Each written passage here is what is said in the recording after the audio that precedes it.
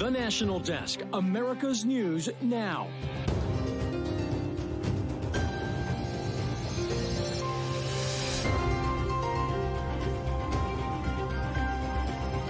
Good evening, I'm Eugene Ramirez. Breaking news off the top tonight. Police in El Paso, Texas, responding to reports of a shooting at a mall. Let's get right over to Ryan Smith at the live desk where new information is coming in just now about the victims. Ryan. That's right, Eugene. Breaking tonight, one person is dead. We've learned 3 others rushed to the hospital after tonight's shooting. Police now have 1 person in custody, we've learned, but now say there could be a second suspect.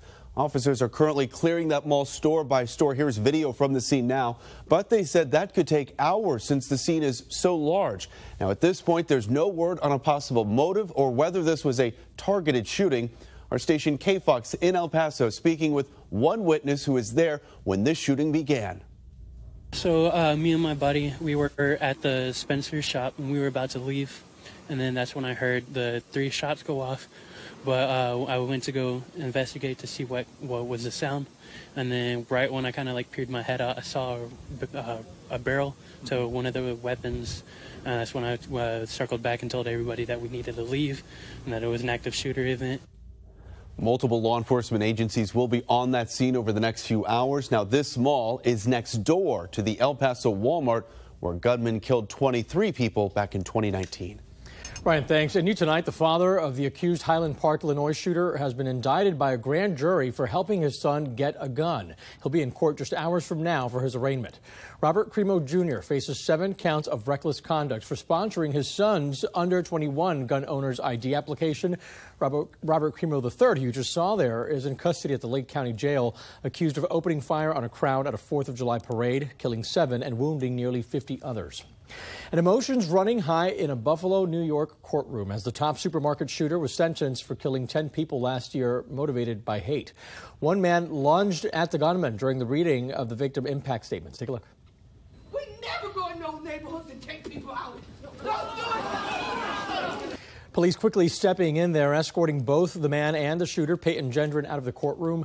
That man, who's reportedly the nephew of one of the victims, will not face any charges. When Gendron returned, he apologized to the families of the victims. I'm very sorry for all the pain I forced the victims and their families to suffer through. I'm very sorry for stealing the lives of your loved ones.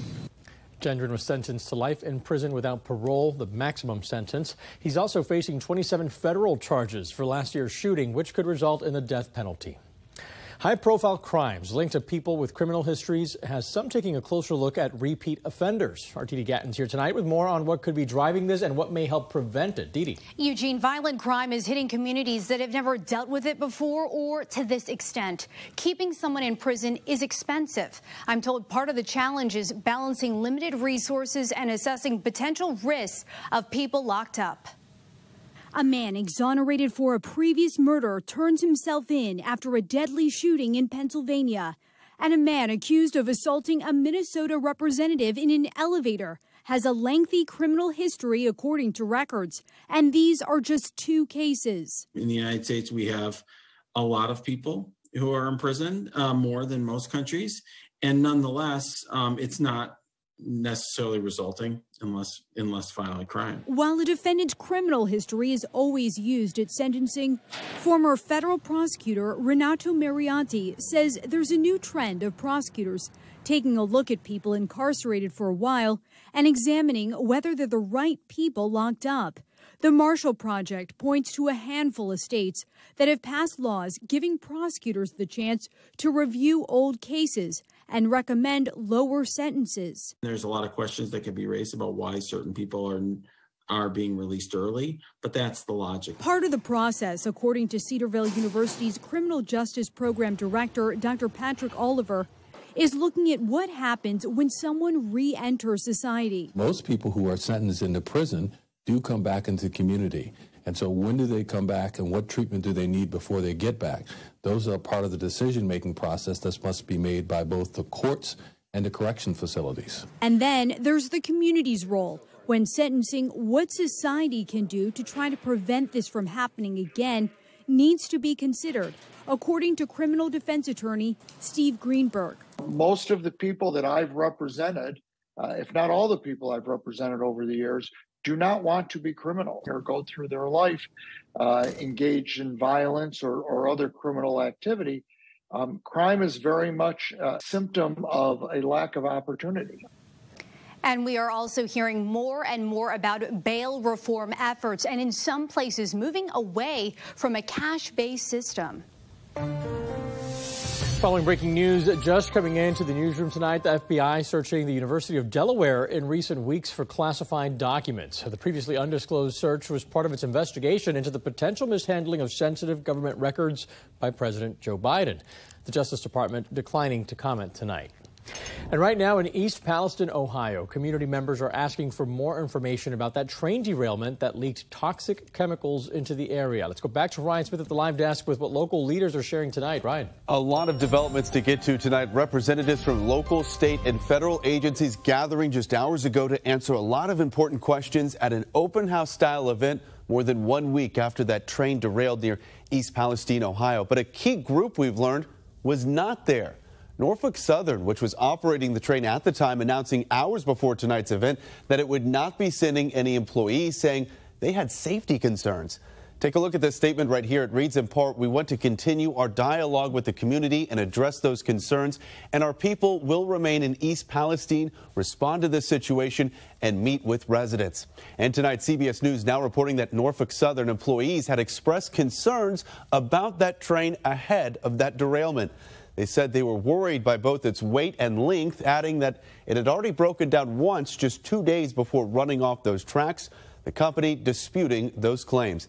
Now, in the meantime, Ohio's governor now saying that new water testing results did not detect any contaminants in the municipal water system, meaning for now it is okay to drink that water. All right, Ryan, thank you. And developing now, the U.S. military keeping a close eye on the sky after 4 foreign objects were shot out of the air over the last 2 weekends.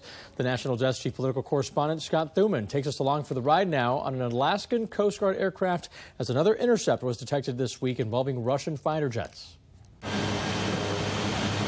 As we take off from Kodiak, Alaska on assignment for Full Measure, we're in the cockpit of a Coast Guard C-130 for a 9-hour flight along that international divide between the United States and Russia. Where are we right now? Right now we're just pretty much north of Kotzebue, Alaska. We checked where the ice line was. Now we're just patrolling the line to find out what vessels are even out here. The mission, to keep an eye on the sky and waters below for any Russian or Chinese activity, which when we visited was on the rise. I can definitely say that it's increased throughout my time. How big of a concern is that? We certainly take that responsibility seriously to be out there. This week, another intercept as North American Air Defense Forces spotted several Russian bombers and fighter jets in airspace near Alaska. While it was not deemed a threat, it highlights increased concerns after U.S. fighter jets recently shot down a Chinese balloon and other foreign objects over U.S. territory, prompting closed-door classified briefings. First, I just want to compliment the Alaska forces. They have been really busy. Alaska Senator Dan Sullivan. We have to have systems and capabilities that can pick up a slow-moving balloon, that can pick up a hypersonic missile.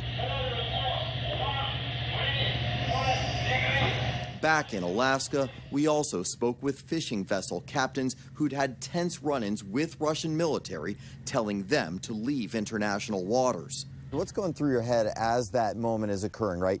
You've got Russian airplanes flying overhead, buzzing you close enough that you say you could throw a rock and hit them. At that point, I thought anything was possible with these guys. Are we going to war? The last frontier, the last line of defense, getting renewed attention. In Washington, Scott Thuman for the National Desk. Keeping an eye on your money tonight, Americans ramped up their spending at stores and restaurants at the fastest pace in nearly 2 years. That's according to a new report from the Commerce Department. Retail sales jumping 3% in January, showing resilience in the face of inflation and rising interest rates. Car dealers and furniture stores seeing the biggest gains. Economists at Goldman Sachs now believe the likelihood of a recession in the next year is much lower, down from 35% to 25%. And by the numbers tonight, polling by the conservative-backed Convention of States Action claims 79% of Americans are more likely to shop at a business that stayed politically neutral and tolerated viewpoints of employees and customers across the board. A January Gallup poll, however, shows Americans are more divided on the issue, with 52% saying businesses shouldn't take a public stance on political and social issues. Many residents of East Palestine, Ohio, still have not returned to their homes after a train carrying toxic materials derailed earlier this month, forcing an evacuation order that has since been lifted. And with the Fact Check team tonight looking into train incidents here in the U.S., Connor, how common are derailments? According to the Federal Railroad Administration, about 1,000 derailments happen every year. For example, there were 1,044 just last year. However, it's important to point out that they have decreased from when they first started keeping track of these, because in 1975, there were over 6,000. And how many recent derailments released toxic chemicals like the one in Ohio? Well, if we look at 2018 and 2020, there were about 20, but last year they decreased to 11. Okay, now, Janae, you have been looking into what's causing these incidents. What'd you find? Well, Eugene, there are several reasons like weather, track obstructions, broken railroads, and poor infrastructure. Now, the largest cause of derailments was faulty or missing cross ties. Now, those are those horizontal beams you see on the train track. Sure. Now, what's being done to prevent accidents like this? Well, railroads are developing new technology to detect when a track or another device is about to fail. Now, railroads and shipping companies have thickened the train cars to prevent ruptures, and the infrastructure law invested $66 billion in rail, which is the largest investment since the creation of Amtrak. Okay, ladies, thank you so much. And in just a few moments, I'm going to be back here with the Fact Check team investigating past train derailments and how those were handled. Stick around. We are tracking a powerful storm system putting millions of Americans on alert tonight. The overnight threats we're tracking across the country right here. Coming up next at the Live Desk. And taking you out live over Vegas tonight from our station KSNV, part of our network of 4,000 local journalists. You're watching the National Desk, America's News Now.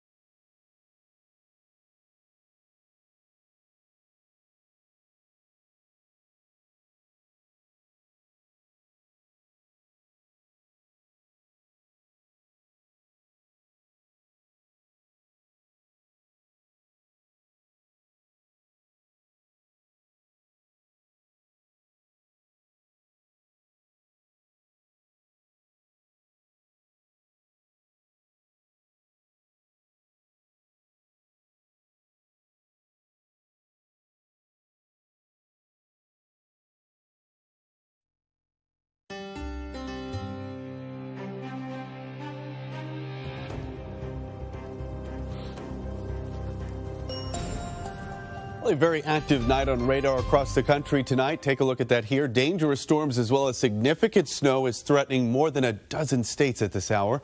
Starting with that severe weather threat, which is only expected to get more dangerous overnight. Right now, there's a severe thunderstorm watch over North Texas, and you see scanning into Oklahoma there. But as we move into the overnight hours, the threat shifts northeast with the possibility of tornadoes over parts of Arkansas, Tennessee, and Mississippi.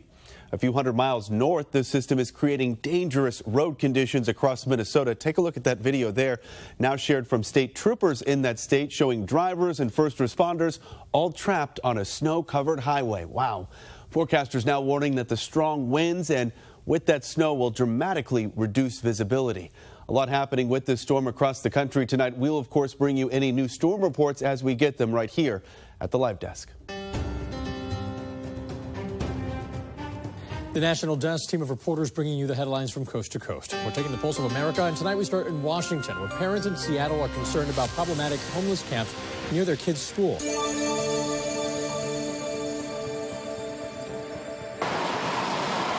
Homelessness authorities in WashDOT have promised things are going to change soon at the Ship Canal Bridge encampment. Today was business as usual here, while parents took their concerns to the city council. I want it cleared by tomorrow. I want it this week. And if not, then what's the plan? Why? And the answers we're getting are not okay. They're not acceptable. Ashley Koppel is a parent at the nearby school and says she and other parents feel their concerns about shootings, fires, and drugs are being dismissed. These are our children. This is my child. And I feel ignored. In a new letter to parents, the State Patrol, WashDOT, and the King County Regional Homelessness Authority claimed there was no known immediate safety risk to the school from the encampment. We hear the state say that there's no imminent threat. Maybe they have a different definition of imminent than I do. Parent Don McKenzie said the letter was as wrong as it was tone deaf. The real worry for me is the violence like we saw in January, the fire we saw last week. State Patrol leaders were at the site last week. They won't talk to us about this on camera, but in an email they said they do not know who is in the camp and can't legally identify the people living there, much less force them to leave, due to laws that require housing offers to be made to everyone there. The parents told me today they want people to receive housing. They say they've been told the same thing for months and months, and the situation has only worsened. We're all advocates for compassion, but not at the expense of our children. In Maryland, a 51-year-old Baltimore woman is in critical condition after police say someone fired into her home. Officers found the woman with multiple gunshot wounds. She was quickly rushed to the hospital. When neighbors heard what happened, they said it's sad, but it isn't shocking. You get used to it. I mean, it's so much crime, so much shooting in this area that you just get used to it. And it's a shame. Baltimore police haven't said what led to the shooting or whether that woman was the intended target. And in Florida, a Belle Glade lettuce grower is helping feed the state's starving manatee population. Each week, Florida buys about 3,000 pounds of lettuce from the growers at TKM Bengard Farms for its manatee feeding program. Manatees have been struggling to find food as their primary food source, seagrass, has become scarce due to pollution. Now that we get to not just feed people, but support wildlife that's in trouble, support the manatees, that's just a wonderful program to be a part of. According to the Florida Fish and Wildlife Conservation Commission, about 800 manatees died due to starvation last year. A recent survey found overall demand for mortgage applications has decreased. According to the Mortgage Bankers Association's weekly survey, mortgage applications fell over 7% from last week, mainly due to rising mortgage rates as the Fed keeps working to fight inflation.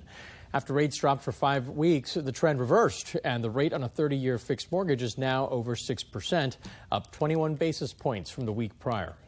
Fannie Mae, meantime, predicts housing prices will plunge by over 6% in the next 2 years. The company's Economic and Strategic Research Group expects home prices to drop a little over 4% in 2023 and again by over 2% in 2024. That's more than Fannie Mae previously predicted, but the price decline is not expected to shock the market like it did during the 2006 to 2008 period. New evidence now being made public during the murder trial of Alex Murdaugh. What investigators asked him in the final interview before he was arrested, coming up.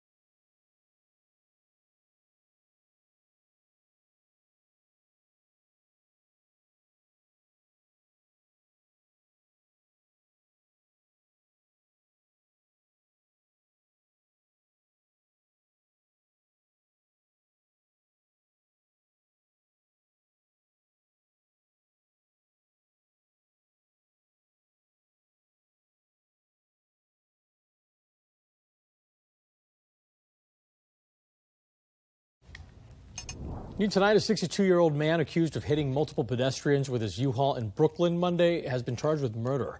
He's also facing 7 counts of attempted murder. The incident, which the NYPD is describing as a mental health episode, left 1 person dead and 7 others injured. According to the NYPD, Wang Sor wasn't taking his medication and told police he began hitting people after he thought he saw something coming towards his vehicle. Police say they have no reason to believe it's a terror-related incident. Pivotal moments in the investigation into Alex Murdaugh now being made public for the first time. We got to see his 3rd and final interview with law enforcement before he was charged with killing his wife and son. Take a listen. Did you kill Maggie? No. Did I kill my wife? Yes, sir. No, David. Do you know who did? No, I do not know who did. Did you kill Paul? No, I did not kill Paul. Do you know who did? No, sir, I do not know who did. Do you think I killed Maggie? Now, at this time of the interview, he was only a suspect in their deaths, accused of killing them to distract from his financial crimes. The state is now expected to finish calling witnesses tomorrow. Then Murdaugh's defense team will have the opportunity to call its own witnesses. New tonight, contribution questions. Some people are raising concerns about donations from the People's Republic of China to 2 American universities. While it's common for foreign countries to make these types of donations, the timing of some and their connection to President Biden could lead to investigations on Capitol Hill. The National Desk's Christine Frizzell reports. Some of the best and most important years of my life were spent here. The connections between President Joe Biden and his alma mater, the University of Delaware, run deep. With little surprise when he launched the Biden Domestic Policy Institute there. What is less clear is why the following year, the University of Delaware started receiving anonymous donations from China, including $5 million in 2018. Joe Biden. Then, once Joe Biden officially won the 2020 election, an additional donation of almost $1 million coming not just from China, but from the Chinese government, according to this Department of Education website. In the 118th Congress, this committee will evaluate the status of Joe Biden's relationship with his family's foreign partners and whether he is a president who is compromised or swayed by foreign dollars and influence. Republican lawmakers also vowing to investigate previous reports that show major Chinese donations to the University of Pennsylvania, which houses the Penn Biden Center, tripled following its opening. Both the University of Pennsylvania and of Delaware deny any connections between the donations from China and the Biden projects. This giant maze of questions about money flowing from China to educational and policy ventures started by our now president come as the Department of Justice is investigating his son Hunter Biden's financial dealings, with congressional investigations focused on Joe Biden's brother, James. These years of record show that Hunter Biden and James Biden were more connected to the communist regime's elements than had been previously known. Lawmakers now say they plan to look into these affidavits just published in the Daily Mail, detailing the role of James Biden, hired to resolve disputes with Saudi Arabia while his brother Joe was vice president, quote, because of his position and relationship with his brother. As President Biden gears up to run for re-election, his future expected to be brimming with questions about his past. And, you know, I should say, despite all these investigations into the Biden family, James Biden has largely been able to stay out of the spotlight up until this point. But these new revelations could make it so James Biden is a little bit more of a household name here on Capitol Hill.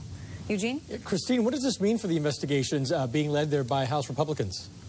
Yeah, so it's really interesting because, of course, they're going to continue. And it seems like, according to Congressman Comer, they're going to add these new ones and look into these new revelations or connections. But this is interesting because the Department of Justice investigation, which has been going on into Hunter Biden's business dealings since the Trump administration, it's still ongoing. If there is an indictment of Hunter Biden, there are some who believe that could actually complicate what the House Republicans are trying to do. Okay, Christine Frizzell reporting tonight from the Capitol. Thank you. A show of support, how Michigan State's rival will honor the victims of the mass shooting. Plus, a Black Hawk helicopter crashes in Alabama. What we're learning tonight about who is on board and what military officials are now saying about why it was up in the air.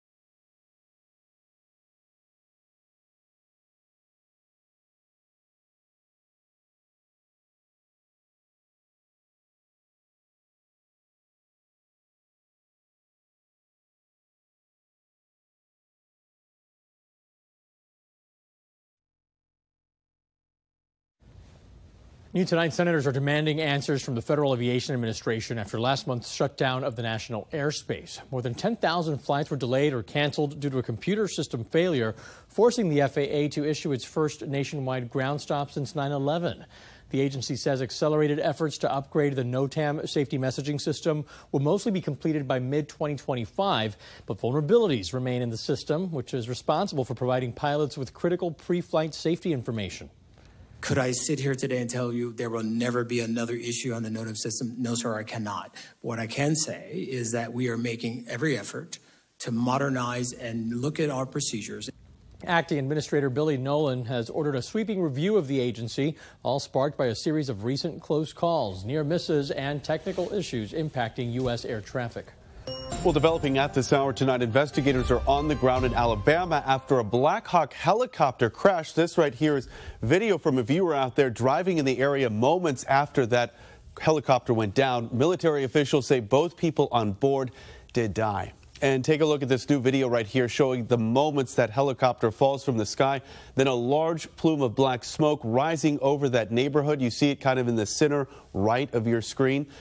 That crash happening northwest of Huntsville, Alabama, along Alabama Highway 53. The Associated Press now reporting tonight that helicopter was on a training mission for the Tennessee National Guard. Okay, Ryan, coming up on the national desk, footing the bill, who the mayor of New York wants help from as it struggles with costs related to helping migrants bust to the city from border states. Plus, content concerns, the big tech companies getting subpoenaed by lawmakers and why. And later, strengthening storm, where a system is set to strike tonight, bringing some heavy snow and high winds. You're watching the national desk, America's News Now.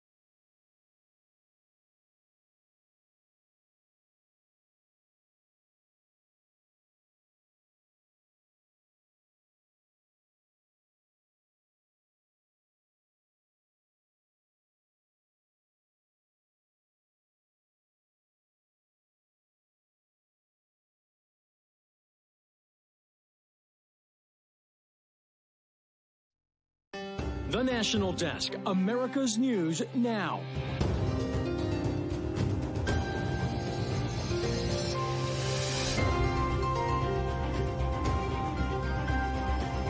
It's time we do something too. The time for only thoughts and prayers is over.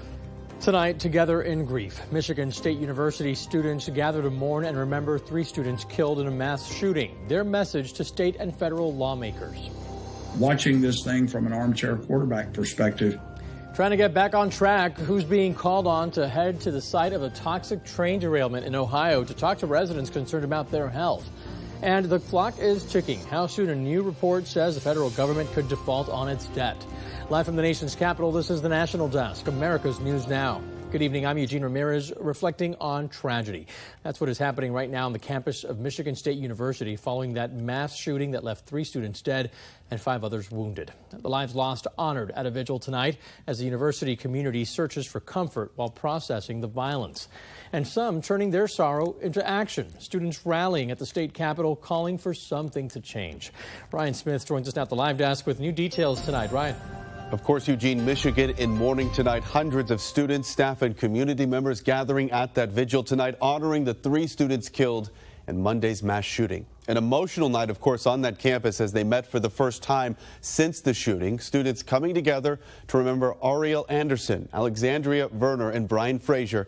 Prayers also offered tonight to the 5 students still recovering at the local hospital there. Michigan Governor Gretchen Whitmer there to offer her comfort and declaring tonight students in America should no longer be in fear. We shouldn't have to subconsciously scan every room for an exit. Go through the grim exercise of figuring out who our last call would be to. Our campuses, churches, classrooms, and communities should not be battlefields. And earlier in the day, students protested with a sit-in outside the state capitol, which is located just a few miles away from campus. They are sitting in the same formation they would for a lockdown drill at their school. Now, visitation and funeral arrangements have been announced for 2 of the victims, Alexandria Werner and Brian Frazier. Those now scheduled to happen this Friday and Saturday outside of Detroit. Well, they are in-state rivals, but the University of Michigan is putting that aside to support MSU. The athletic department tweeted that some Michigan teams will wear these special helmet decals to honor the Michigan State victims. The men's basketball teams are scheduled to play Saturday night. Right now, some Republican lawmakers are asking why top Biden administration officials have not been to the site of a toxic train derailment in Ohio that has families there concerned about their health. The National Desk, Kayla Gaskins reports. As cleanup efforts continue in East Palestine, Ohio, critics like Manny Gunasekara, a former EPA chief of staff, noting the lack of top leadership on the ground. Administrator Regan, the current EPA administrator, has not been there. The Secretary of Transportation, he has not been there. And those are the 2 people who have jurisdiction that could make a big difference. Gunasekara arguing their absence highlights the Biden administration's disconnect between promoting big ideas and solving real problems. At the same time this happened in East Palestine, Ohio, you had Buttigieg and the administrator out there giving speeches about climate change and about how everything is going great, but they're ignoring an environmental disaster. EPA Administrator Michael Regan addressing leadership's absence on Fox News. I feel very confident with the resources that we've deployed, and I will see this firsthand later this week. Congressman Bill Johnson did visit the accident site this week. You're on the ground, you're talking to your constituents. What is your takeaway on how they're feeling as far as the federal response is going? They don't know who to believe. And so there is a degree of skepticism. Do you think that criticism of Pete Buttigieg right now is fair or not? Absolutely it is. I represent East Palestine. I haven't heard from the secretary.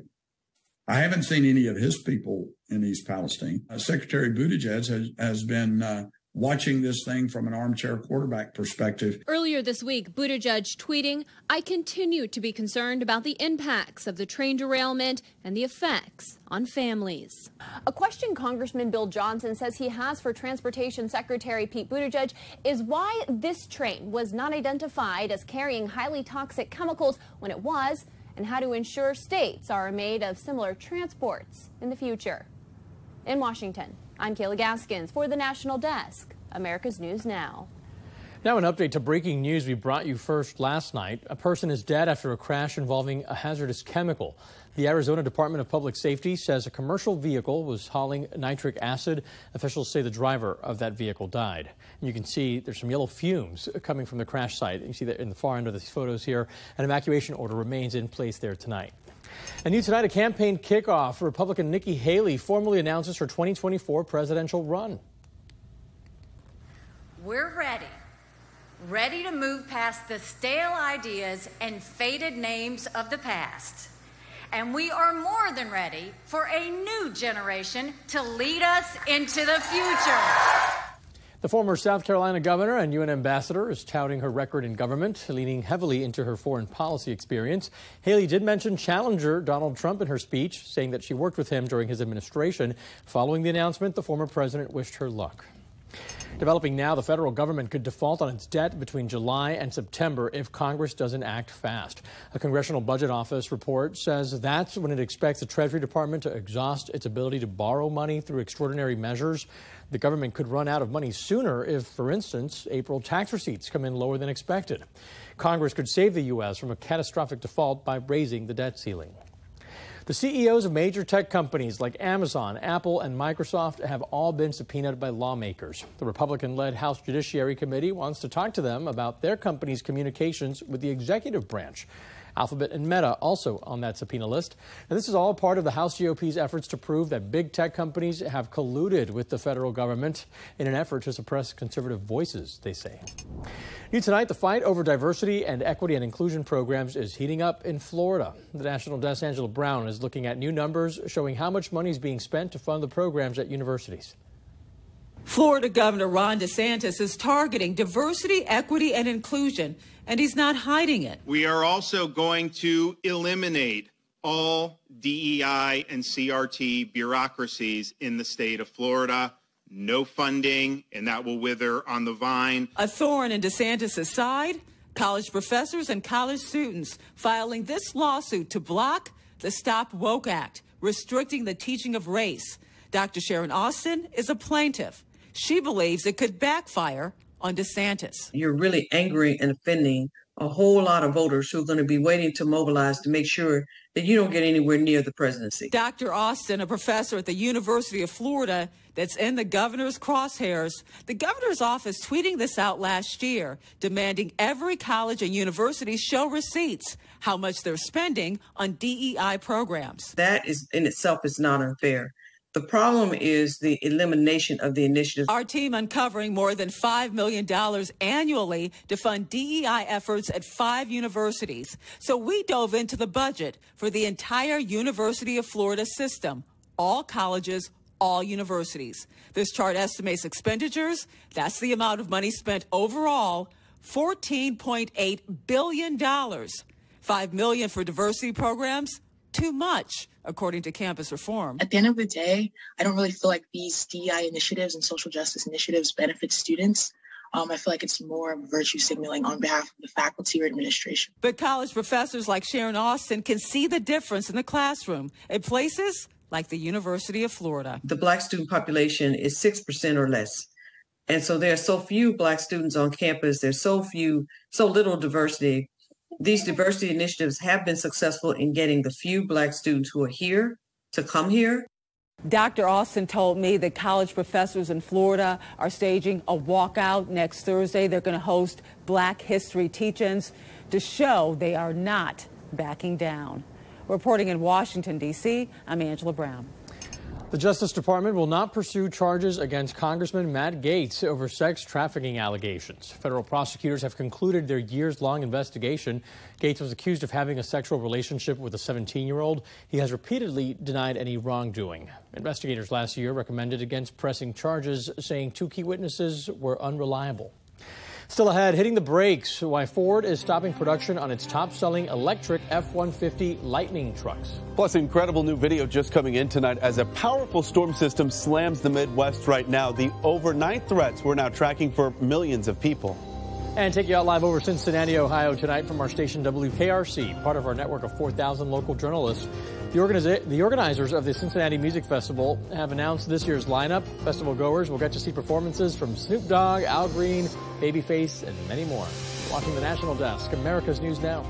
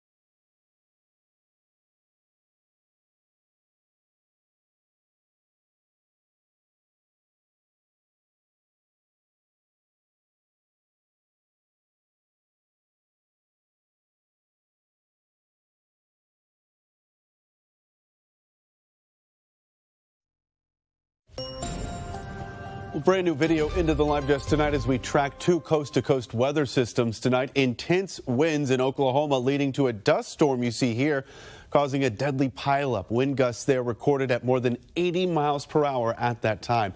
Now moving that system to the east now. In the last 30 minutes, the National Weather Service issuing a large tornado watch for the area you see right here on the screen in yellow until 5 a.m. local time. We've already seen multiple tornado warnings issued for both Oklahoma and Mississippi. We'll be sure to keep you updated as we get any new storm reports on that note. But we've got some new video to show you from the winter weather portion of this system. Blizzard-like conditions reported across North Dakota tonight, trapping some people on the interstate overnight.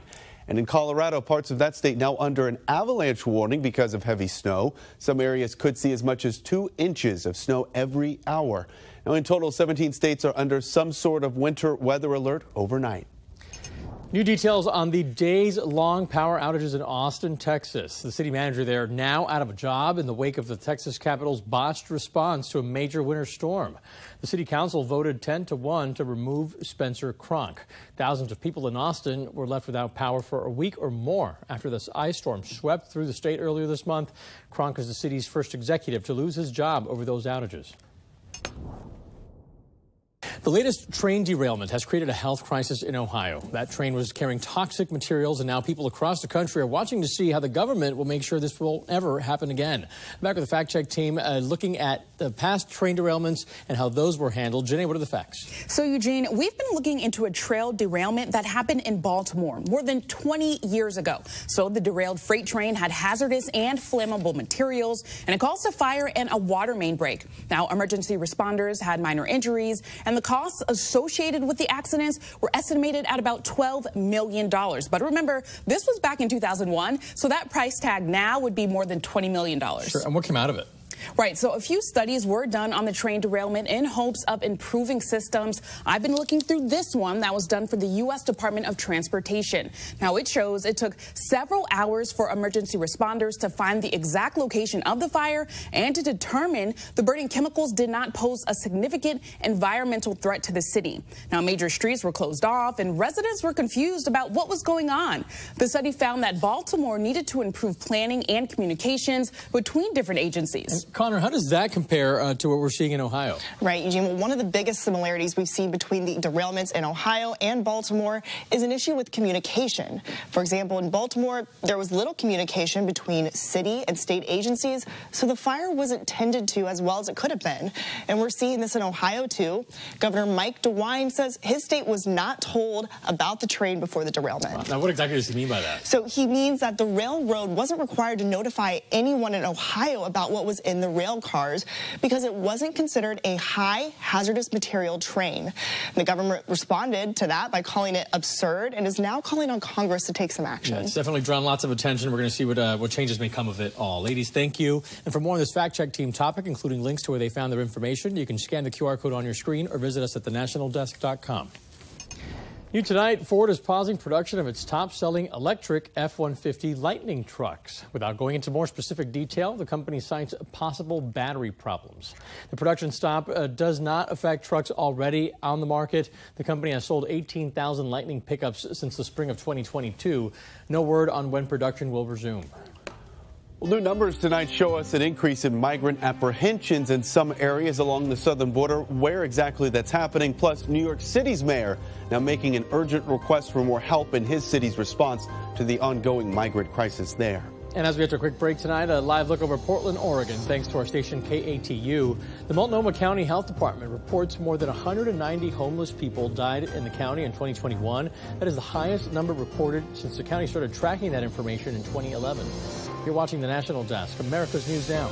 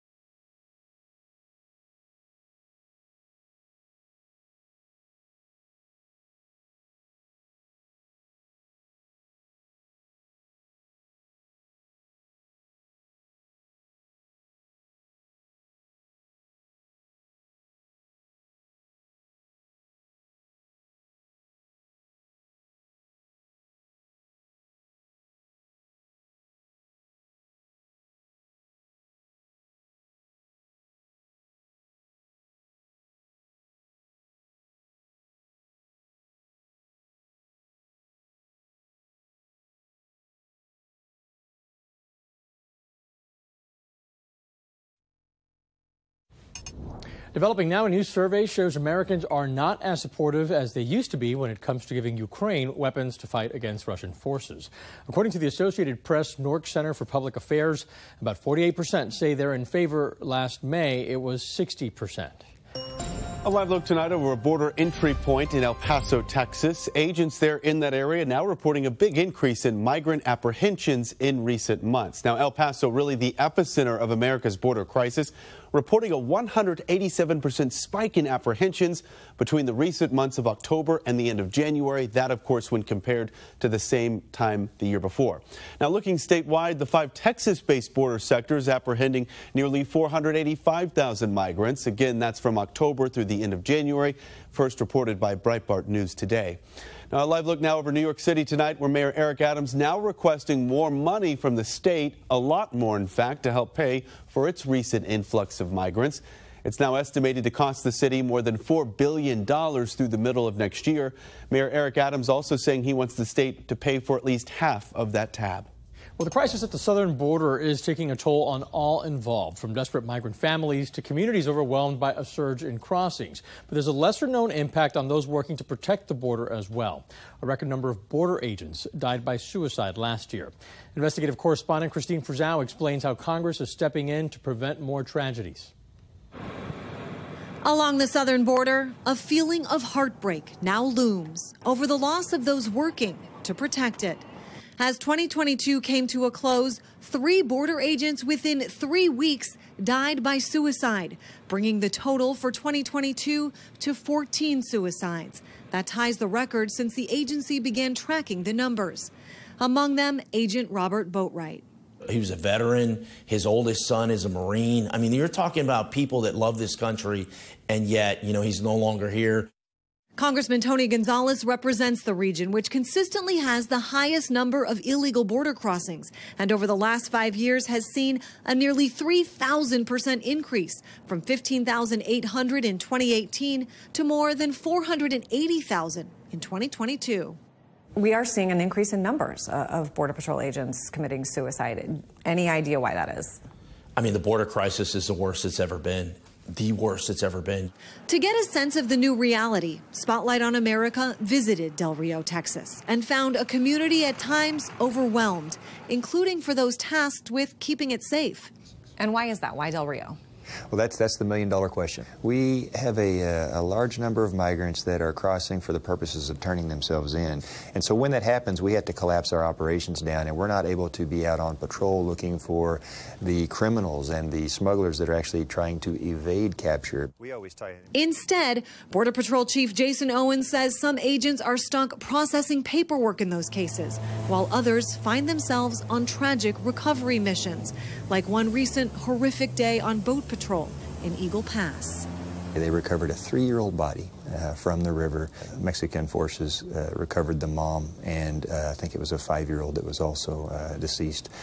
The mom was inconsolable, and they also found an infant that they recovered and did CPR for several minutes, and ultimately that baby passed away as well. Can you imagine seeing something like that, and then you have to go home like nothing happened? 3 of them, which are right here. It's one reason why a bipartisan group of lawmakers recently introduced the Taking Action to Prevent Suicide, or TAPS Act, to try to take the fear out of coming forward to get the help they may need, creating a task force to examine suicide prevention by CBP personnel and updating suicide education and prevention programs. The thing that we constantly hear is that I don't want to come to the agency and let them know, because I'm, one, going to lose pay, I'm going to lose my law enforcement authority, and everybody is going to know what's going on.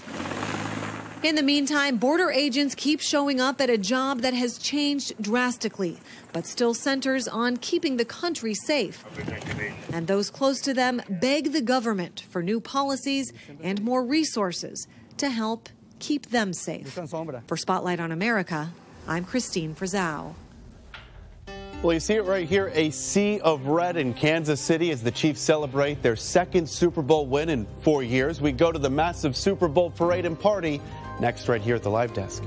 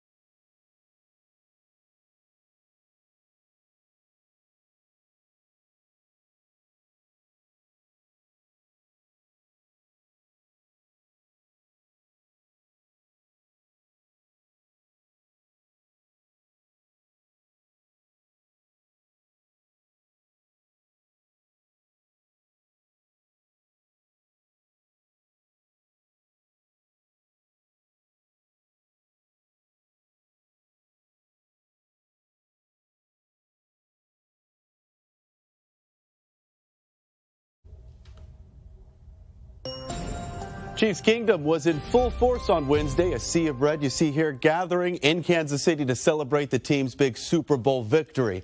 Crowds cheering them on in a parade that wound its way through downtown Kansas City, and officials now estimate 500,000 fans came out to celebrate today, some even sleeping overnight outside to snag a prime spot along the route. The Chiefs defeating the Philadelphia Eagles on Sunday 38-35 in that game in Arizona. The win was the franchise's second Super Bowl title in 4 seasons. Let's hear from MVP Patrick Mahomes on stage. This is just the beginning. We ain't done yet. Several local school districts and colleges got the day off, with some classifying it as a red snow day. New tax season details tonight. Check this out. The IRS has issued nearly 8 million refunds so far. That totals about $16 billion. The average refund about $1,900. That's down from $2,200 at this point last year. The agency had warned refunds may be smaller this year, and that's due to several tax breaks and pandemic relief measures that now have expired. The deadline to file is April 18th. Don't miss it. Still ahead, courtroom chaos. We're going to show you what happened at the sentencing of the 19-year-old who killed 10 people in a race-motivated mass shooting. That story and much more coming up. But first, here's a look at America's news and weather now where you live. I'm meteorologist Charlie Lopresti with a look at the Northeast. We have thickening clouds heading into the day on Thursday, but it's going to be a pretty mild day. Look at these temperatures. 50s and even 60s making an appearance. Some of that wet weather starts to move in late in the day. Now, there's going to be a very sharp contrast in temperatures on Friday. A sharp front moves through. Notice some 40s and 50s and teens off to the north. Overall, we're going to see the colder air win out by late Friday night. And into Saturday, we'll struggle to get out of the 30s for highs. I'm meteorologist Jonathan Myers, and here's a look at the Mid-Atlantic region. Nice, mild overnight Wednesday night into Thursday morning. Temperatures barely getting out of the 50s in a lot of locales, maybe some 40s, especially north. And we're going to have some extra clouds that we're dealing with as the latest weather maker, the next weather maker, begins to move in. The mild temperatures to greet you, then 60s to near 70 during the afternoon on Thursday. And then the rain moves in later in the day Thursday into Friday. That's the scene here. And the next weather maker is coming out of the Rockies, moving into the Midwest, and headed into the Great Lakes in the next couple of days. Rain, thunderstorms, and severe weather possible from Columbus to New Orleans Thursday afternoon into Thursday evening. So much colder, we might even see snowflakes in northern sections of Ohio come Friday. So after highs in the 70s, it's only going to be in the low 30s. Sunshine returns to the Front Range of Colorado in the wake of the storm that's now moving on to the plains here on Thursday. Good evening, everyone. I'm meteorologist Kristen Clark. High pressure manages to keep much of the west dry here for the end of this week. However, there will be a stalling front slowly limping onshore the west coast late in the day, producing a few light showers from Seattle south through Portland. Yet the majority of this rain holds offshore California, with that storm staying offshore the coast by the end of this week. That's the weather from here. Hi, meteorologist Chris Uche. Looking at our forecast across the region, and we will be looking out for a possibility of a few strong to severe storms. North Texas, Oklahoma, parts of Arkansas to Louisiana as we head through the evening into the overnight hours. There's a severe weather risk. Now, behind this front Thursday, well, the heavy weather shifts east out of the region, but we do get much cooler air and gusty winds with a mix of clouds and sun, highs only in the 40s and 50s across much of the region.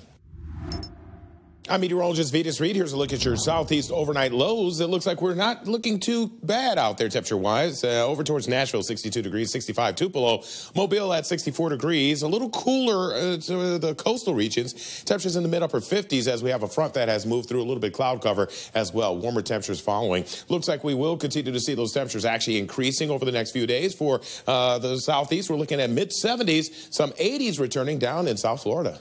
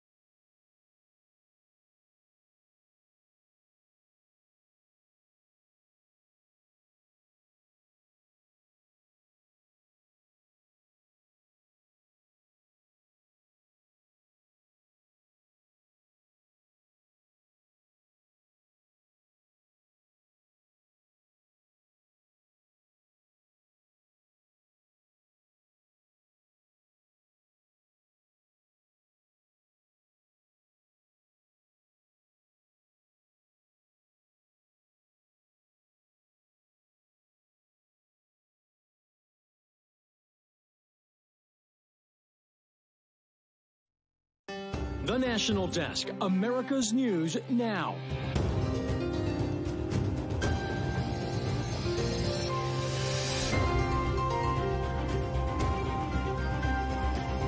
Good evening. I'm Eugene Ramirez. Breaking news right off the top. Police in El Paso, Texas tonight responding to reports of a shooting at a mall. Let's get right over to Ryan Smith at the live desk where new information is coming in about the victims. Ryan. And here breaking tonight, police in El Paso now expected to give us an update on that deadly shooting at the mall any minute now. At this point, we know one person is dead. 3 others are hurt.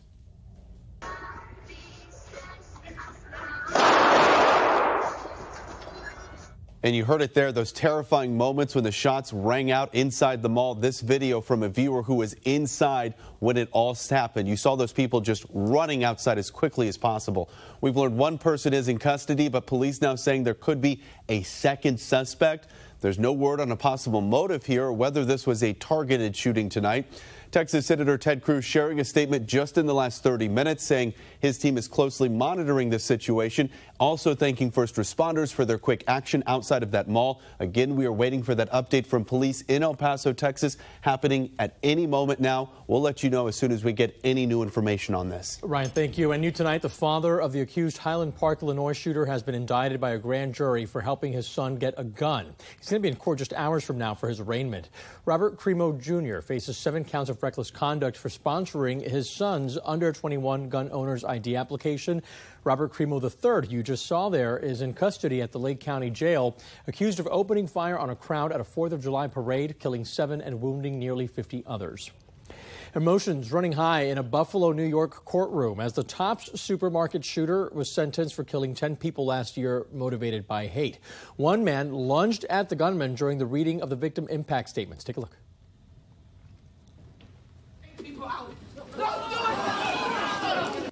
And you see there, police quickly stepped in, escorting both the man and the shooter, Peyton Gendron, out of the courtroom. That man, who's reportedly the nephew of one of the victims, will not be facing charges. Meantime, when Gendron returned, he apologized to the families of the victims. I'm very sorry for all the pain I forced the victims and their families to suffer through. I'm very sorry for stealing the lives of your loved ones.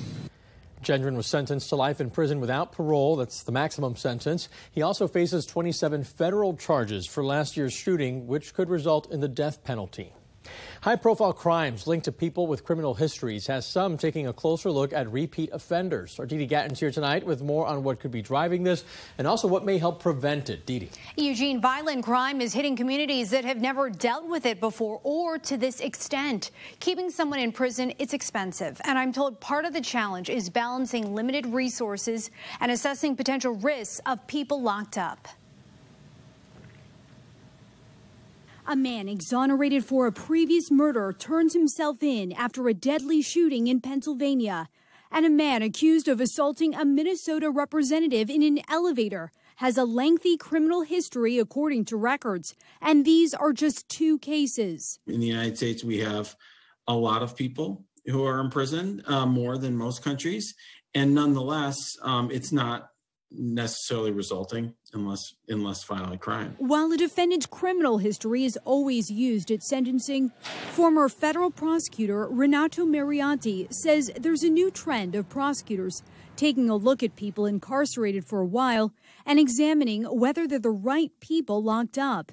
The Marshall Project points to a handful of states that have passed laws giving prosecutors the chance to review old cases and recommend lower sentences. There's a lot of questions that can be raised about why certain people are being released early, but that's the logic. Part of the process, according to Cedarville University's Criminal Justice Program Director, Dr. Patrick Oliver, is looking at what happens when someone re-enters society. Most people who are sentenced into prison do come back into the community. And so when do they come back and what treatment do they need before they get back? Those are part of the decision-making process that must be made by both the courts and the correction facilities. And then there's the community's role. When sentencing, what society can do to try to prevent this from happening again needs to be considered, according to criminal defense attorney Steve Greenberg. Most of the people that I've represented, if not all the people I've represented over the years, do not want to be criminal or go through their life engaged in violence or other criminal activity. Crime is very much a symptom of a lack of opportunity. And we are also hearing more and more about bail reform efforts in some places moving away from a cash-based system. The Live Desk. Police in El Paso, Texas, now giving us an update on that deadly shooting that unfolded inside a local mall tonight. Let's listen in live. We have 2 in custody. There is no more danger. I want to repeat that. There is no more danger to the public. We have 3 individuals that are in the hospital. All of them, those detained and in the hospital, are all males. Currently, Sala Vista Mall is an active scene. We are getting ready to start the preliminary investigation of the crime scene, and it is going to be locked down and secured until we finish that investigation and we process the scene. We have assistance from the El Paso Independent School District Police Department, who helped us set up a reunification center at Burgess High School, 7800 Edgemere. And those people that have been evaluated by our personnel at Sala Vista Mall are being transported to Burgess High School by Sun Metro and dropped off there as the reunification center so families can pick up their individuals at that point. We are getting, like I said, assistance, and our local FBI office is assisting us with a website that I'll let the special agent in charge, Jeff Downing, come up and present what that website is for. And it's going to help us gather any type of information that people might have on their cell phones to help with this investigation.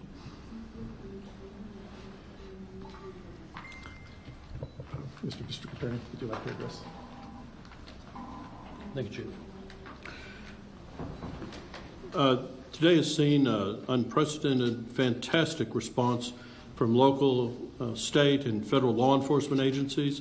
There's been a fantastic coordination by all of our agencies. The united front that the law enforcement agencies put forward today shows that the El Paso Police Department in the lead has been able to secure this scene, has been able to put forward a fantastic presence and to assure the community that with all of our law enforcement parties combined, we are able to provide safety and security for our community.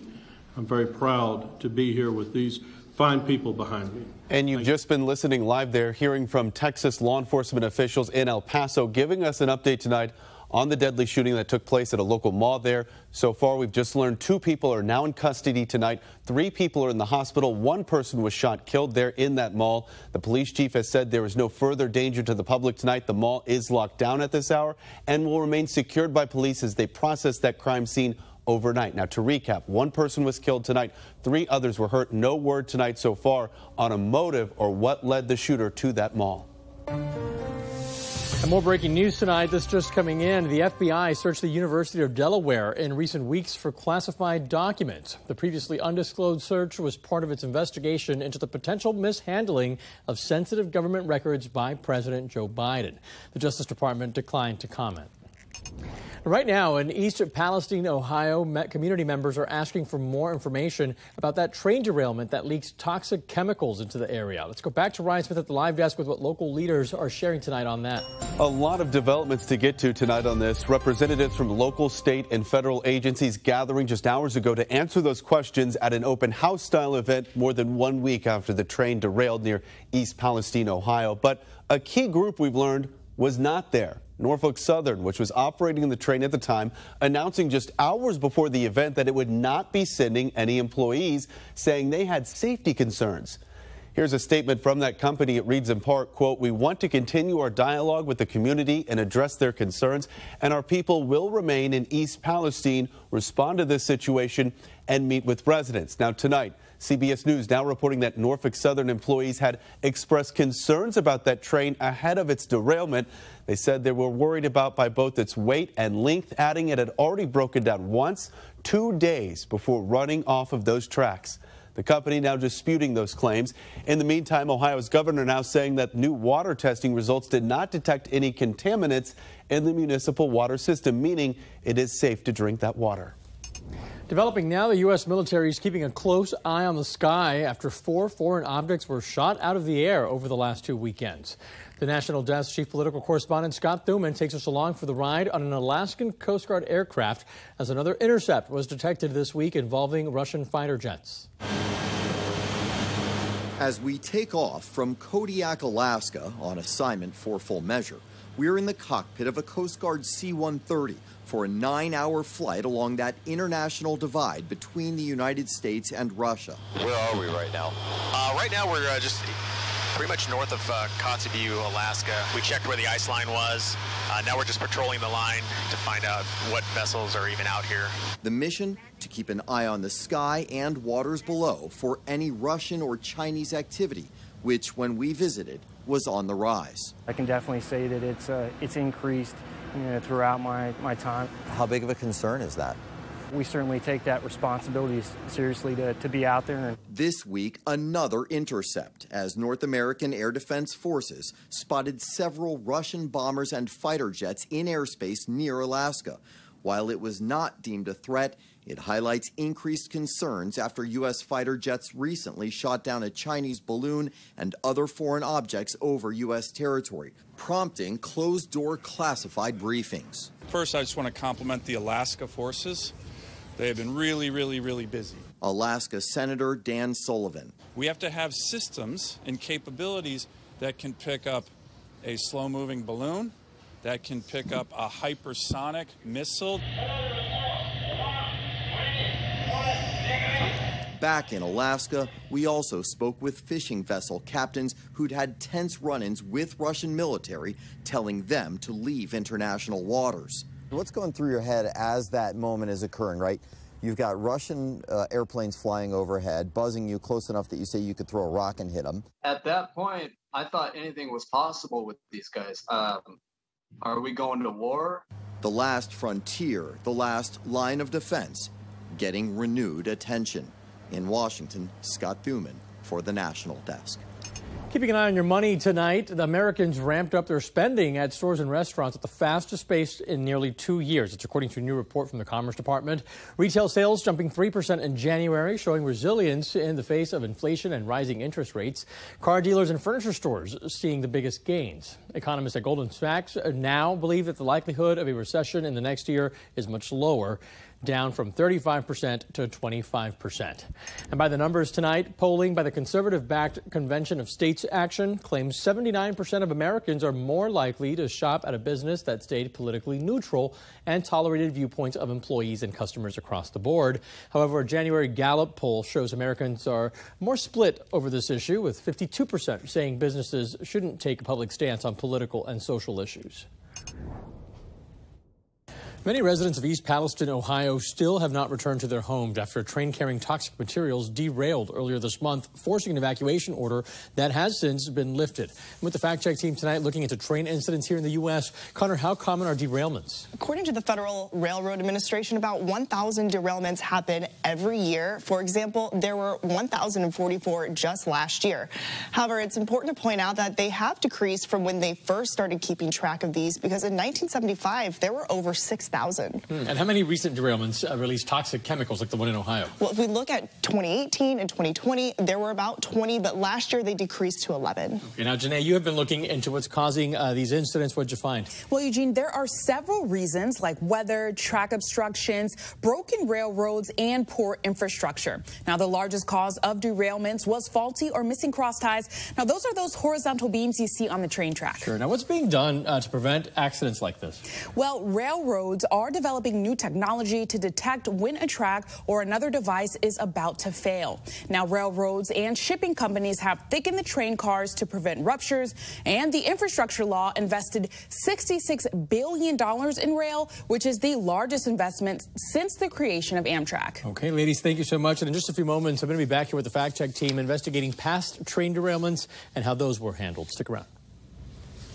A powerful storm system now putting millions of Americans on alert tonight. The overnight threats we are tracking for you across the country right here from the Live Desk. Take you out live over Vegas tonight thanks to our station KSNV, part of our network of 4,000 local journalists. You're watching the National Desk, America's News Now. We'll be right back.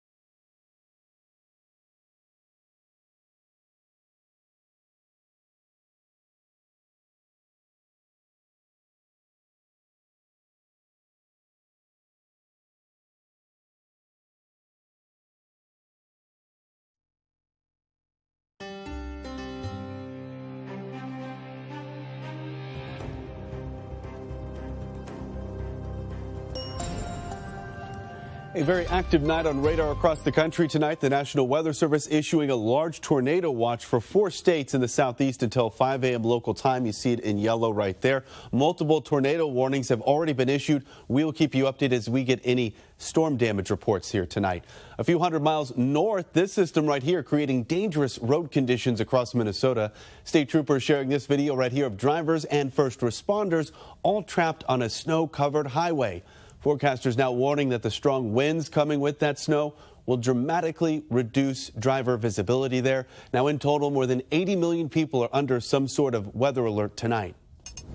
A recent survey found overall demand for mortgage applications has decreased. According to the Mortgage Bankers Association's weekly survey, mortgage applications fell over 7% from last week, mainly due to rising mortgage rates as the Fed keeps working to fight inflation. After rates dropped for 5 weeks, that trend then reversed, and the rate now on a 30-year fixed mortgage is over 6%. That's up 21 basis points from the prior week. Fannie Mae, meantime, predicts housing prices will plunge by over 6% in the next 2 years. The company's Economic and Strategic Research Group expects home prices to drop a little over 4% in 2023 and then again by over 2% in 2024. That's more than Fannie Mae previously predicted, but the price decline is not expected to shock the market like it did during the 2006 to 2008 period. New evidence now being made public during the Alex Murdaugh trial. What investigators are asking him in the final interview before he was arrested. That video next at the Live Desk.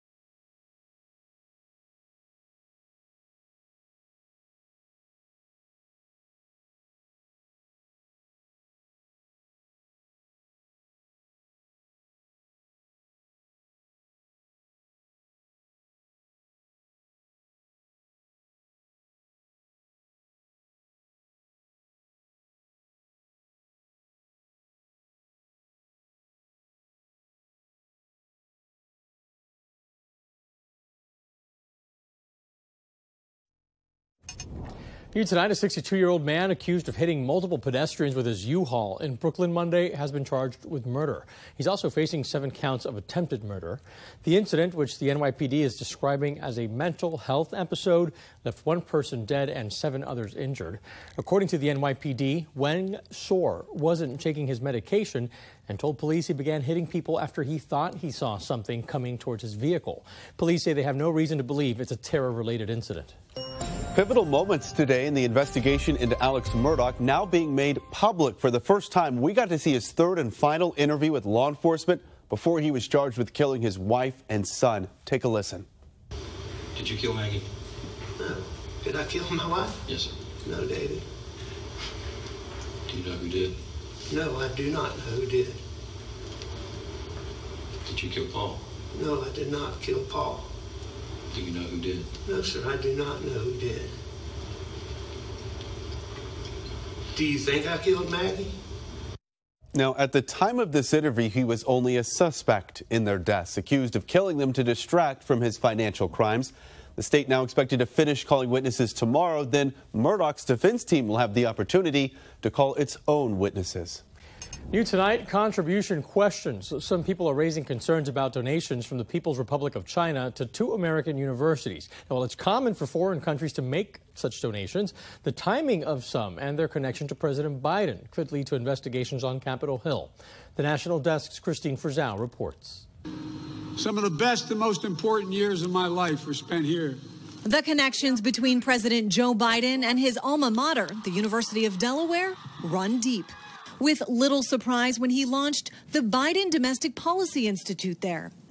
What is less clear is why the following year, the University of Delaware started receiving anonymous donations from China, including $5 million in 2018.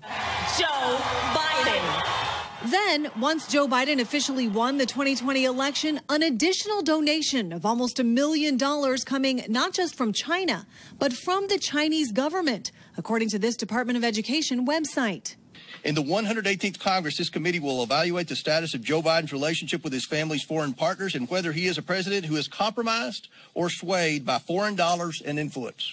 Republican lawmakers also vowing to investigate previous reports that show major Chinese donations to the University of Pennsylvania, which houses the Penn Biden Center, tripled following its opening. Both the University of Pennsylvania and of Delaware deny any connections between the donations from China and the Biden projects. This giant maze of questions about money flowing from China to educational and policy ventures started by our now president come as the Department of Justice is investigating his son Hunter Biden's financial dealings, with congressional investigations focused on Joe Biden's brother, James. These years of record show that Hunter Biden and James Biden were more connected to the communist regime's elements than had been previously known. Lawmakers now say they plan to look into these affidavits just published in the Daily Mail, detailing the role of James Biden, hired to resolve disputes with Saudi Arabia while his brother Joe was vice president, quote, because of his position and relationship with his brother. As President Biden gears up to run for re-election, his future expected to be brimming with questions about his past. And, you know, I should say, despite all these investigations into the Biden family, James Biden has largely been able to stay out of the spotlight up until this point. But these new revelations could make it so James Biden is a little bit more of a household name here on Capitol Hill. Eugene? Christine, what does this mean for the investigations being led there by House Republicans? Yeah, so it's really interesting because, of course, they're going to continue. And it seems like, according to Congressman Comer, they're going to add these new ones and look into these new revelations or connections. But this is interesting because the Department of Justice investigation, which has been going on into Hunter Biden's business dealings since the Trump administration, it's still ongoing. If there is an indictment of Hunter Biden, there are some who believe that could actually complicate what the House Republicans are trying to do. Okay, Christine Frizzell reporting tonight from the Capitol. Thank you. Still ahead, a show of support, how Michigan State's rival will honor the victims of the mass shooting. The Black Hawk helicopter crashes in Alabama. What we're now learning about who was on board and what military officials are now saying about why it was in the air.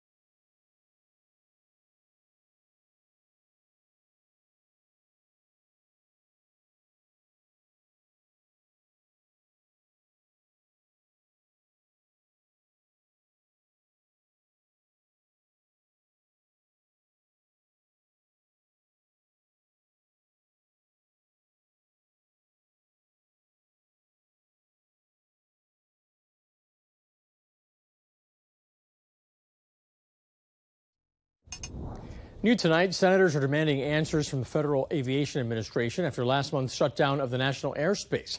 More than 10,000 flights were delayed or canceled due to a computer system failure, forcing the FAA to issue its first nationwide ground stop since 9/11. The agency says accelerated efforts to upgrade the NOTAM safety messaging system will mostly be completed by mid-2025, but vulnerabilities remain in the system, which is responsible for providing pilots with critical pre-flight safety information. Could I sit here today and tell you there will never be another issue on the NOTAM system? No, sir, I cannot. What I can say is that we are making every effort to modernize and look at our procedures. Acting Administrator Billy Nolan has ordered a sweeping review of the agency, all sparked by a series of recent close calls, near misses, and technical issues impacting U.S. air traffic. Well, developing tonight, investigators are on the ground in Alabama after this Black Hawk helicopter crashed. Military officials say both people who were on board did die. And take a look at this new video just in, showing the moments the helicopter falls from the sky. You'll see it center right on your screen. The crash happening northwest of Huntsville, Alabama, along Highway 53. The Associated Press reporting tonight the helicopter was on a training mission for the Tennessee National Guard. Coming up on the National Desk, footing the bill, who the mayor of New York wants help from as it struggles with costs related to helping migrants bust to the city from border states. Plus content concerns, the big tech companies getting subpoenaed by lawmakers and why. And later, strengthening storm where a system is set to strike tonight, bringing heavy snow and high winds. You're watching the National Desk, America's News Now.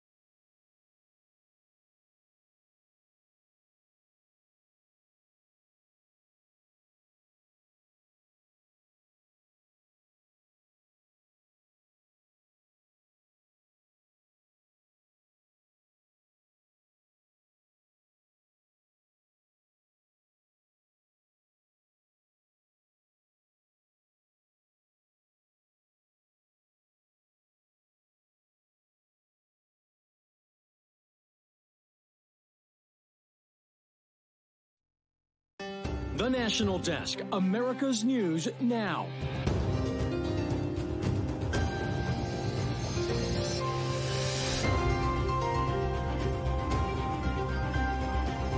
It's time we do something too. The time for only thoughts and prayers is over. Tonight, together in grief, Michigan State University students gathered to mourn and remember 3 students killed in a mass shooting. Their message to state and federal lawmakers. Watching this thing from an armchair quarterback perspective. Trying to get back on track, who's being called on to head to the site of a toxic train derailment in Ohio to talk to residents concerned about their health. And the clock is ticking. How soon? A new report says the federal government could default on its debt. Live from the nation's capital, this is the National Desk, America's News Now. Good evening. I'm Eugene Ramirez, reflecting on tragedy. That's what's happening right now on the campus of Michigan State University following that mass shooting that left 3 students dead and 5 others wounded. The lives lost honored at a vigil tonight as the university community searches for comfort while processing the violence. And some turning their sorrow into action. Students rallying at the state capitol calling for something to change. Let's go to Ryan Smith at the live desk with the new details in tonight. Ryan. Michigan in mourning tonight. Hundreds of students, staff members, and community members gathering at that vigil honoring the 3 students killed in Monday's mass shooting. An emotional night, of course, on that campus. Students coming together to remember Ariel Anderson, Alexandria Werner, and Brian Frazier. Prayers were also offered to the 5 students still recovering in the hospital tonight. Michigan Governor Gretchen Whitmer there to offer her comfort and declaring students in America should no longer live in fear. We shouldn't have to subconsciously scan every room for an exit. Go through the grim exercise of figuring out who our last call would be to. Our campuses, churches, classrooms, and communities should not be battlefields. Now, earlier in that day, students protested here with a sit-in outside the state capitol, which is just a few miles away from the MSU campus. They're sitting in the same formation they would for lockdown drills at school. We learned visitation and funeral arrangements have been announced for 2 of the victims, Alex Werner and Brian Frazier. Those are happening, we've learned, Friday and Saturday outside of Detroit. They are in-state rivals, but the University of Michigan is putting that aside to support MSU. The athletic department tweeting that some Michigan teams will wear these special helmet decals to honor the Michigan State victims. The men's basketball teams are scheduled to play Saturday night. Right now, some Republican lawmakers are asking why top Biden administration officials have not been to the site of a toxin train derailment in Ohio that has some families there concerned for their health. The National Desk, Kayla Gaskins reports. As cleanup efforts continue in East Palestine, Ohio, critics like Manny Gunasekara, a former EPA chief of staff, noting the lack of top leadership on the ground. Administrator Regan, the current EPA administrator, has not been there. The Secretary of Transportation, he has not been there. And those are the 2 people who have jurisdiction that could make a big difference. Gunasekara arguing their absence highlights the Biden administration's disconnect between promoting big ideas and solving real problems. At the same time this happened in East Palestine, Ohio, you had Buttigieg and the administrator out there giving speeches about climate change and about how everything is going great, but they're ignoring an environmental disaster. EPA Administrator Michael Regan addressing leadership's absence on Fox News. I feel very confident with the resources that we've deployed, and I will see this firsthand later this week. Congressman Bill Johnson did visit the accident site this week. You're on the ground, you're talking to your constituents. What is your takeaway on how they're feeling as far as the federal response is going? They don't know who to believe. And so there is a degree of skepticism. Do you think that criticism of Pete Buttigieg right now is fair or not? Absolutely it is. I represent East Palestine. I haven't heard from the secretary. I haven't seen any of his people in East Palestine. Secretary Buttigieg has been watching this thing from an armchair quarterback perspective. Earlier this week, Buttigieg tweeting, "I continue to be concerned about the impacts of the train derailment and the effects on families." A question Congressman Bill Johnson says he has for Transportation Secretary Pete Buttigieg is why this train was not identified as carrying highly toxic chemicals when it was, and how to ensure states are made of similar transports in the future. In Washington, I'm Kayla Gaskins for the National Desk, America's News Now. Now an update to breaking news we first brought you last night. A person is dead after a crash involving a hazardous chemical. The Arizona Department of Public Safety says a commercial vehicle was hauling nitric acid. Officials say the driver of that vehicle died. And you can see, if you look there right at the center of your screen, those yellow fumes coming from the crash site in the photos you see here. An evacuation order remains in place there tonight. New tonight, a campaign kickoff. Republican Nikki Haley formally announcing her 2024 presidential run. We're ready to move past the stale ideas and faded names of the past. And we are more than ready for a new generation to lead us into the future. The former South Carolina governor and UN ambassador touting her record in government, leaning heavily into her foreign policy experience. Haley mentioned challenger Donald Trump in her speech, saying she worked with him during his administration. Following the announcement, the former president wished her luck. Developing now, the federal government could default on its debt between July and September. That's if Congress doesn't act fast. A Congressional Budget Office report says that's when it expects the Treasury Department to exhaust its ability to borrow money through extraordinary measures. The government could run out of money sooner if, for instance, April tax receipts come in lower than expected. Congress could save the U.S. from a catastrophic default by raising the debt ceiling. The CEOs of major tech companies like Amazon, Apple, and Microsoft have all been subpoenaed by lawmakers. The Republican-led House Judiciary Committee wants to talk to them about their company's communications with the executive branch. Alphabet and Meta also on that subpoena list. This is all part of the House GOP's efforts to prove that big tech companies have colluded with the federal government to suppress conservative voices, they say. Tonight, the fight over diversity and equity and inclusion programs heating up in Florida. The National's Angela Brown is looking at new numbers showing how much money is being spent to fund these programs at state universities.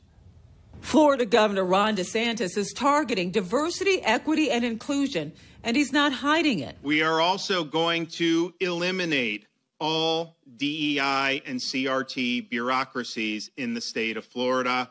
No funding, and that will wither on the vine. A thorn in DeSantis' side, college professors and college students filing this lawsuit to block the Stop Woke Act, restricting the teaching of race.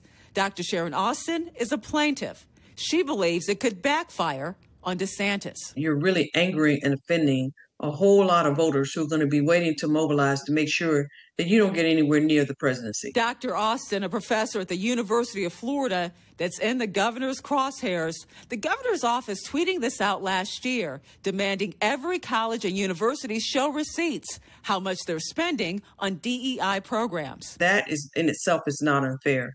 The problem is the elimination of the initiatives. Our team uncovering more than $5 million annually to fund DEI efforts at 5 universities. So we dove into the budget for the entire University of Florida system, all colleges, all universities. This chart estimates expenditures. That's the amount of money spent overall, $14.8 billion. $5 million for diversity programs, too much, according to Campus Reform. At the end of the day, I don't really feel like these DEI initiatives and social justice initiatives benefit students.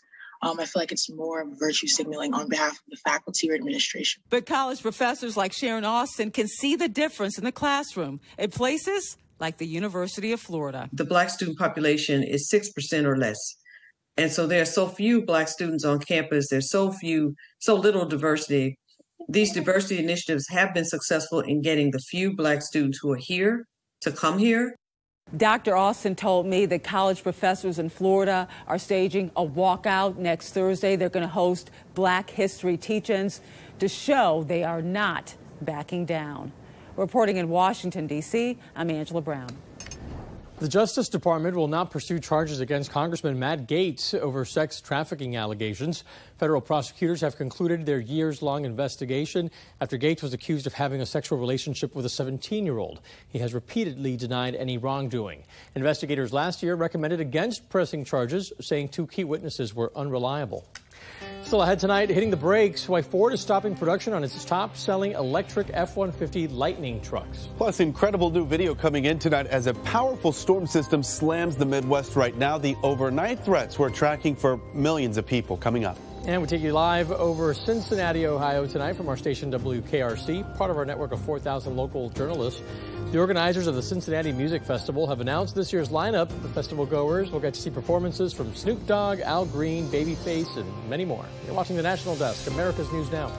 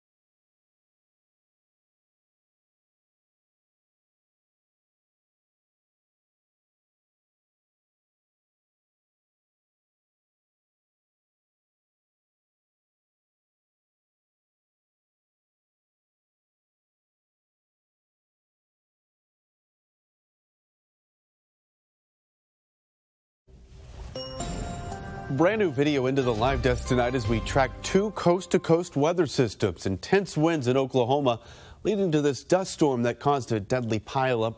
Wind gusts there recorded at more than 80 miles per hour at that time. Now that system is moving east. In the last hour, the National Weather Service issued a large tornado watch for the area you see here in yellow across several states of the south until 5 a.m. local time. We've already seen multiple tornado warnings issued for both Oklahoma and Mississippi. We'll be sure to keep you updated as we get any new storm reports on that. But we've got some new video in from the winter weather portion of this system. Blizzard-like conditions reported across North Dakota, trapping people on this interstate overnight. And over in Colorado, parts of the state are under an avalanche warning because of heavy snow. You see it all falling right there. Some areas we've learned could see as much as 2 inches of snow every hour. Now, in total, 17 states are under some sort of winter weather alert overnight. New details on the days-long power outages in Austin. The city manager is now out of a job in the wake of the Texas Capitol's botched response to a major winter storm. The city council voted 10-1 to remove Spencer Cronk. Thousands of people in Austin were left without power for a week or more after the ice storm swept through the state earlier this month. Cronk is the city's first executive to lose his job over the outages. The latest train derailment has created a health crisis in Ohio. That train was carrying toxic materials, and now people across the country are watching to see how the government will make sure this won't ever happen again.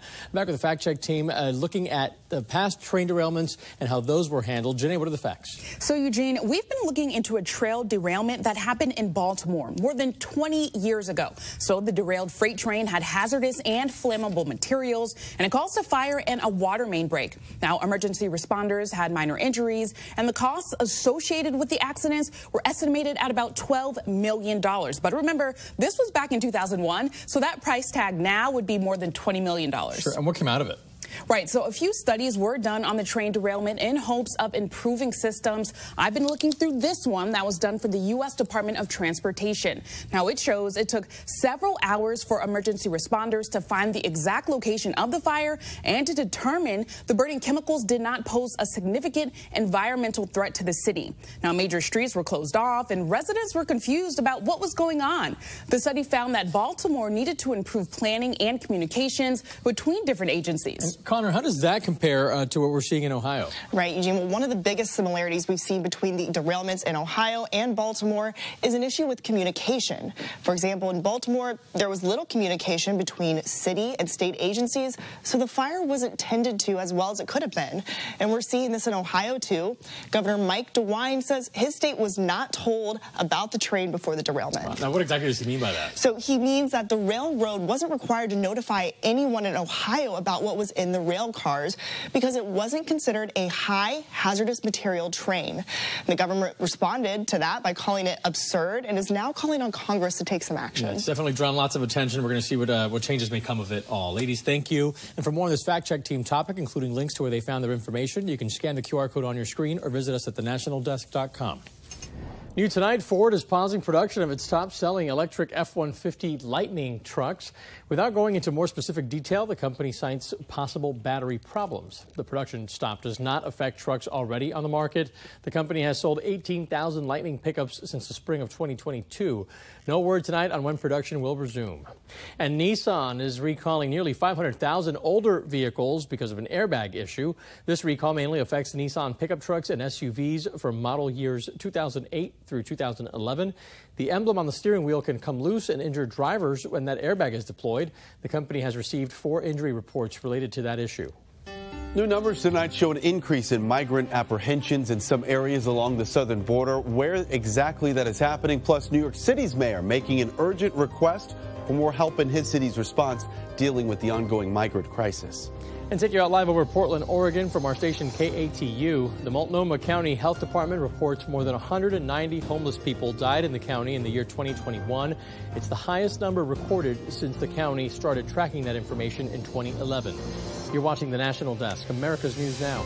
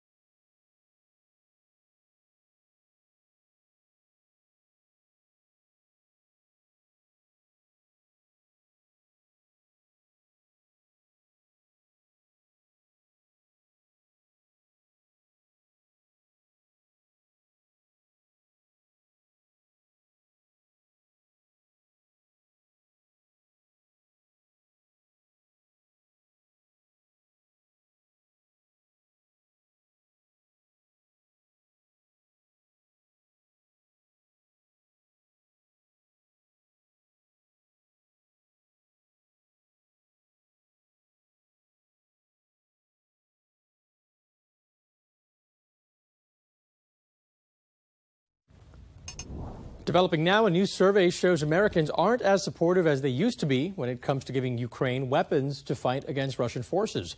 According to the new Associated Press Nork Center for Public Affairs poll, about 48% say they're in favor. Last May, that number was at 60%. A live look tonight over a border entry point in El Paso, Texas. Border Patrol agents in that area telling us they are seeing a massive spike along the southern border in that area. And we're going to roll down here. Also in that area, we're seeing an increase of apprehensions in recent months. El Paso really the epicenter of America's border crisis, seeing a 187% spike in apprehensions between October and January when compared to the same time the year before. Now, looking statewide, the 5 Texas-based border sectors apprehending nearly 485,000 migrants. Again, that's from October through the end of January, first reported by Breitbart News. Live look now over New York City. Tonight, Mayor Eric Adams is requesting more money from the state, a lot more, to help pay for its recent influx of migrants. It's now estimated to cost more than $4 billion through the middle of next year. Mayor Adams wants the state to pay half the tab on that crisis. The crisis at the southern border is taking a toll on all involved, from desperate migrant families to communities overwhelmed by a surge in crossings. But there's a lesser-known impact on those working to protect the border as well. A record number of border agents died by suicide last year. Investigative correspondent Christine Frazao explains how Congress is stepping in now to prevent more tragedies. Along the southern border, a feeling of heartbreak now looms over the loss of those working to protect it. As 2022 came to a close, 3 border agents within 3 weeks died by suicide, bringing the total for 2022 to 14 suicides. That ties the record since the agency began tracking the numbers. Among them, Agent Robert Boatwright. He was a veteran. His oldest son is a Marine. I mean, you're talking about people that love this country, and yet, he's no longer here. Congressman Tony Gonzalez represents the region, which consistently has the highest number of illegal border crossings, and over the last 5 years has seen a nearly 3,000% increase, from 15,800 in 2018 to more than 480,000 in 2022. We are seeing an increase in numbers of Border Patrol agents committing suicide. Any idea why that is? I mean, the border crisis is the worst it's ever been. The worst it's ever been. To get a sense of the new reality, Spotlight on America visited Del Rio, Texas, and found a community at times overwhelmed, including for those tasked with keeping it safe. And why is that? Why Del Rio? Well, that's the million-dollar question. We have a large number of migrants that are crossing for the purposes of turning themselves in. And so when that happens, we have to collapse our operations down, and we're not able to be out on patrol looking for the criminals and the smugglers that are actually trying to evade capture. Instead, Border Patrol Chief Jason Owens says some agents are stuck processing paperwork in those cases, while others find themselves on tragic recovery missions, like one recent horrific day on boat patrol in Eagle Pass. They recovered a 3-year-old body from the river. Mexican forces recovered the mom, and I think it was a 5-year-old that was also deceased. The mom was inconsolable, and they also found an infant that they recovered and did CPR for several minutes, and ultimately that baby passed away as well. Can you imagine seeing something like that, and then you have to go home like nothing happened? 3 of them, which are right here. It's one reason why a bipartisan group of lawmakers recently introduced the Taking Action to Prevent Suicide, or TAPS Act, to try to take the fear out of coming forward to get the help they may need, creating a task force to examine suicide prevention by CBP personnel and updating suicide education and prevention programs. The thing that we constantly hear is that I don't want to come to the agency and let them know because I'm, one, going to lose pay, I'm going to lose my law enforcement authority, and everybody is going to know what's going on. In the meantime, border agents keep showing up at a job that has changed drastically, but still centers on keeping the country safe. And those close to them beg the government for new policies and more resources to help keep them safe. For Spotlight on America, I'm Christine Frazao. Well, it's a sea of red in Kansas City as the Chiefs celebrate their 2nd Super Bowl win in 4 years. We go to the massive Super Bowl parade and party coming up next right here at the Live Desk.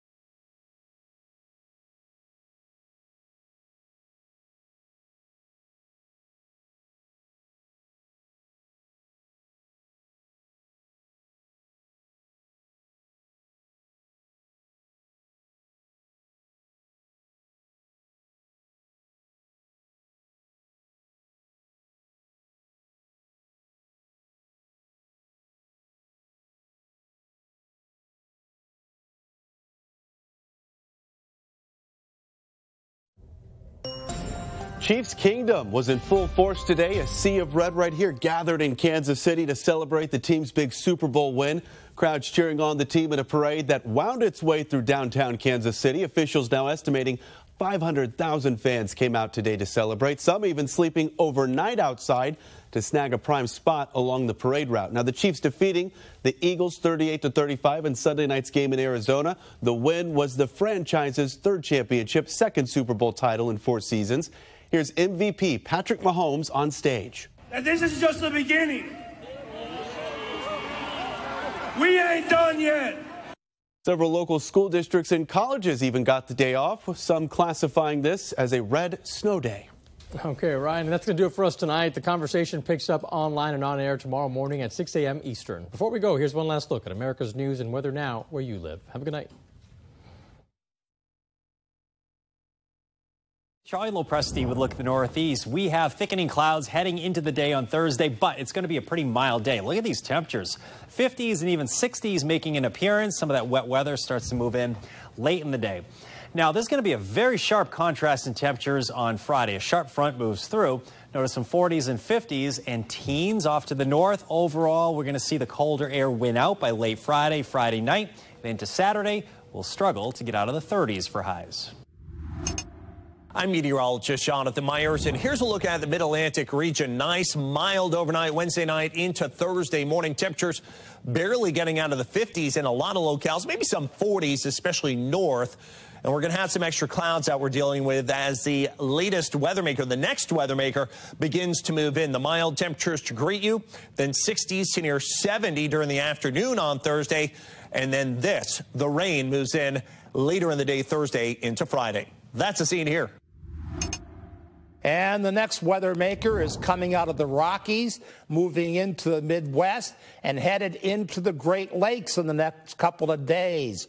Rain, thunderstorms, and severe weather possible from Columbus to New Orleans Thursday afternoon into Thursday evening. So much colder, we might even see snowflakes in northern sections of Ohio come Friday. So after highs in the 70s, it's only going to be in the low 30s. Sunshine returns to the Front Range of Colorado in the wake of the storm that's now moving on to the plains here on Thursday. Good evening, everyone. I'm meteorologist Kristen Clark. High pressure manages to keep much of the west dry here for the end of this week. However, there will be a stalling front slowly limping onshore the west coast late in the day, producing a few light showers from Seattle south through Portland. Yet the majority of this rain holds offshore California, with that storm staying offshore the coast by the end of this week. That's the weather from here. Hi, meteorologist Chris Uche. Look at our forecast across the region, and we will be looking out for a possibility of a few strong to severe storms. North Texas, Oklahoma, parts of Arkansas to Louisiana as we head through the evening into the overnight hours. There's a severe weather risk. Now, behind this front Thursday, well, the heavy weather shifts east out of the region, but we do get much cooler air and gusty winds with a mix of clouds and sun, highs only in the 40s and 50s across much of the region. I'm meteorologist Vetus Reed. Here's a look at your southeast overnight lows. It looks like we're not looking too bad out there temperature-wise. Over towards Nashville.